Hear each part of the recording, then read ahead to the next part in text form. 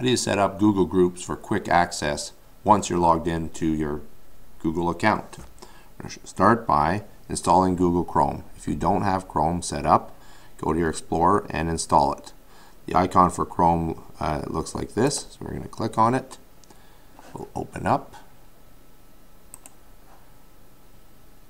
So the first thing you have to do is sign in to your browser. I'm going to go down here, click sign in to Chrome,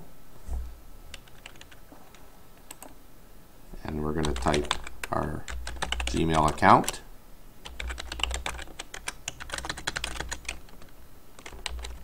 Now mind you, if your administrator changes the password every so often, you're going to have to go and change this when that happens. In our case, it's every 3 or 4 months we have to change this. So every 3 or 4 months I have to log in. Otherwise I don't have to bother. You're going to link your data. That's important. Okay, you're signed into Chrome. So any apps that you've added through the Google Chrome Web Store will show up here and or here. I'll just click on it so you can see it. These are apps. These are actually the extensions. So I'm going to just click on these so that they shut down. They're still there. Alright, so I'm going to click on the Omnibox here. Click on the Gmail icon, for example. I'll notice that my Gmail will open. So here it is.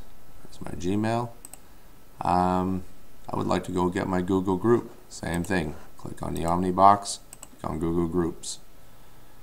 Now that's inconvenient to do it every time, so I want to go get, in our case at our school, we have to go get the emails every day almost on what are people posting to the general group. So if I don't want to bother logging in every single time, it's you know, a bit of trouble, a bit of time. The first thing I'm going to do is right click, pin tab. Same thing with this. I'm going to pin this tab. And anything else that I find important. How do I open a new tab? If you look right here, there's this little transparent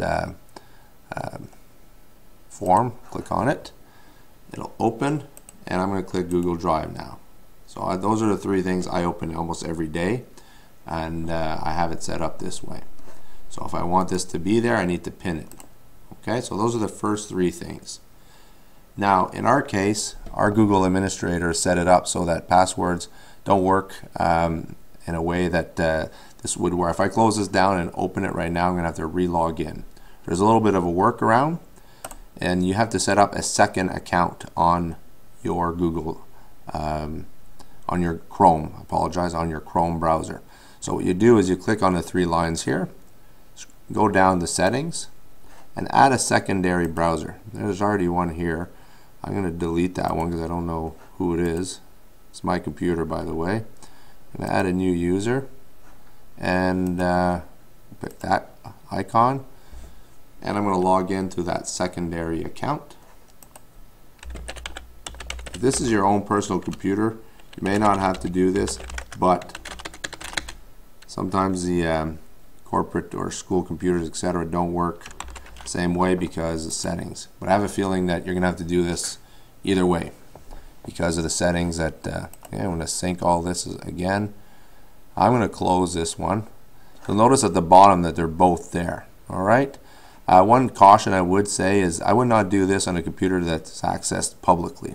So in a sense, if it's a computer that, let's pretend, all teachers could access, for example, that would be perfect. You could do that. You don't really have to be concerned. But if you are concerned that people will go into your files, etc., I would not do this. Okay, I'm going to just close this one. It's adding all the add-ons here. And so here we are. I'm going to close this now. So click on the X. Alright. And I'm going to click and open it again.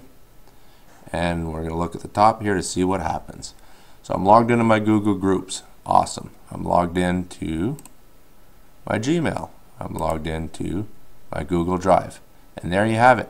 How do you set it up so that your Google Chrome logs into your Google Groups rapidly in your Gmail and or even your Google Drive?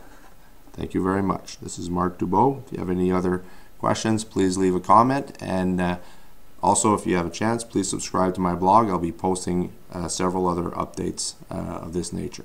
Thank you.